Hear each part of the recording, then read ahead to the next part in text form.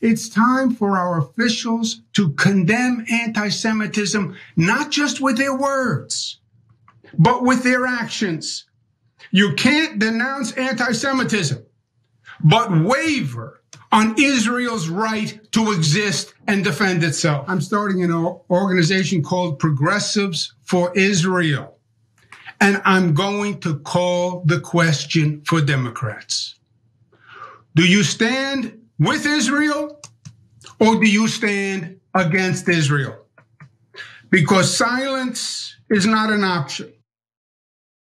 Oh, we're not going to be silent, Andrew Cuomo. We're definitely going to talk about this latest move from the former governor to try and pivot into raising money for a state that has been accused by human rights organizations of apartheid in terms of what it has done to the Palestinian people and continues to do, encroaching on their territory. But there's Cuomo claiming to be a progressive, starting the Progressives for Israel PAC, and once again conflating anti-Semitism with any critique of Israel, which is how Democrats consistently try to say that progressives, real progressives like Representative Ilhan Omar, Representative Rashida Tlaib, are in fact anti-Semitic, when all they are doing is calling into question the support that we consistently give to a human rights violator. But anyway, if you thought, gee, Cuomo, Progressives for Israel, what do the American people think? What do Democrats think? Are we on board with this? Are they on board with this? In fact, no. Cuomo, funnily enough, is actually very out of touch with the people. Funny fact, because there's a new Gallup poll that shows that Palestinians actually hold now an 11-point lead in Democrats' sympathies over Israelis, with 49% of respondents sympathizing with Palestine and 38% with Israel.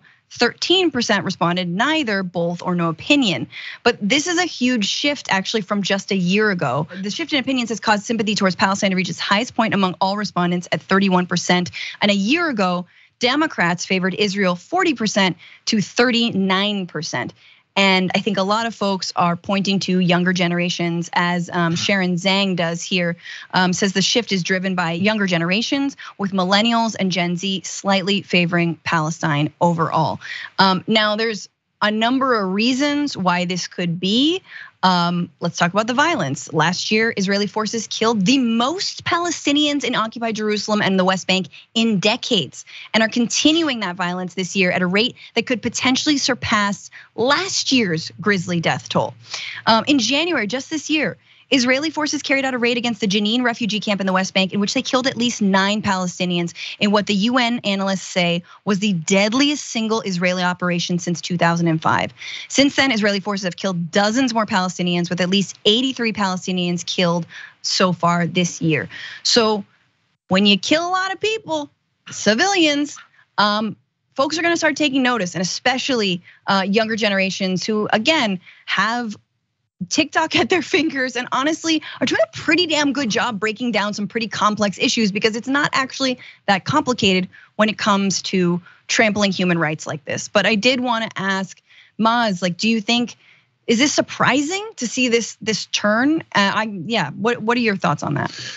It's not surprising, as you said, they conflate, a lot of times people conflate anti-Semitism with any kind of criticism of what the government of Israel is doing. Clearly there's Israelis, Jewish Israelis, who want to coexist and they want peace with Palestinians, and vice versa. And clearly there's members of the Palestinian government that are also committing acts of atrocities and killing innocent people. So that clearly exists. But if you criticize the Israeli government for doing some of the atrocious acts that it does, that doesn't make you anti-Semitic. And what sometimes boggles my mind is when I see conservatives say, if you criticize Israel, that's anti-Semitic. And then you go, what about when those guys were marching in Charlottesville and saying Jews will not replace us? Yep. And they're far-right extremists. You guys are okay with those guys being in your camp, and that's not anti-Semitism? But when you criticize Netanyahu and some of the far-right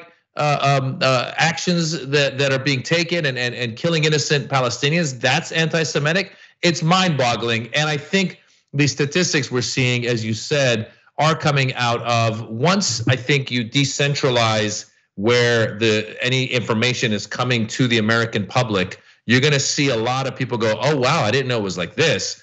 And you're gonna see those numbers change, and that's what we're seeing. I think that fear of being labeled anti-Semitic has really what's been driving the coverage of what's happening over there for years and years and years and years. But as you pointed out, because we now have, especially the younger generation, they have different means of getting their news. You know, they're watching the videos on YouTube, they're watching it on TikTok, they see it on Instagram and Twitter, and suddenly it's without that filter, and they are making up their minds for themselves. They're watching what's happening. They're seeing videos of the people there. So they're not getting this, filtered version to avoid any, appearance of anti-Semitism. And they're able to make these, in my opinion, better judgments about what's happening. And there is a world of difference that Republicans and even a lot of Democrats, apparently like Cuomo, don't want to acknowledge, that you can criticize a government while not criticizing the citizens. Yes. That's not what's happening here. We're not saying that, oh, everyone in Israel is guilty of this, you're all bad people. That's not happening. That is what people do to shut down these arguments so that we can't have these conversations. And they know it works. Yep. And that's why they continue to do it. And they're going to continue to do it. And it's also disgusting that Cuomo has hijacked the word progressives for his little group. That's also, very just gross. Very rich. He spent his time in office cutting deals with Republicans and punching left at progressives time and time again, Working Families Party, and many other grassroots groups. So spare us on the label progressive, which now that Cuomo's using it has no meaning, literally just no meaning. So as well as the words Italian and anti-Italian discrimination, which he loves. It's like, they were just handsy. I'm like, oh my God, stop. But speaking of Israelis, and it's important, as Farron pointed out, they are not adequately represented by this government. In fact, just recently, just in January, over 100,000 Israelis protested the Netanyahu government. 100,000 marched in the streets of Tel Aviv, one of the biggest protests in Israel in many, many years. So that's important to keep in mind here. And I think it's a really good point to say, look, when you see the bombing of the Al-Aqsa Mosque, when you see the IDF, the Israeli army, basically throwing smoke bombs and flash grenades at worshipers, you don't need a filter. You got your eyes to tell you what that looks like. When you see an elderly woman being beaten by a military police officer, by the army, like, you don't need a filter. So in a time of, sort of believe nothing, everything's on the internet, it's all kind of a wash, I do feel like there are still these stories and videos and shocking images. We saw it out of Iran, earlier last year, that you cannot deny, that still are there and cannot be, falsified, at least not yet. And so I think it's really important. And the last thing I just want to say is that we are also on the other side of an election that in the United States, in the midterm election, where the Israeli lobby poured tons of money, like millions and millions and millions of dollars, into defeating whom? Progressive candidates. And who did they side with? Either centrist Democrats or far-right insurrectionist Republicans. So don't tell us that you're progressive and that you care, about basic human rights, either here in this country or in Israel in the occupied territories, because we see what you're doing and it's not lost on young people. Thanks for watching The Young Turks, I really appreciate it. Another way to show support is through YouTube memberships.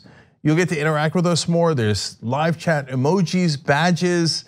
You've got emojis of me, Anna, John, JR. So those are super fun. But you also get playback of our exclusive member-only shows and specials right after they air. So all of that, all you gotta do is click that join button right underneath the video. Thank you.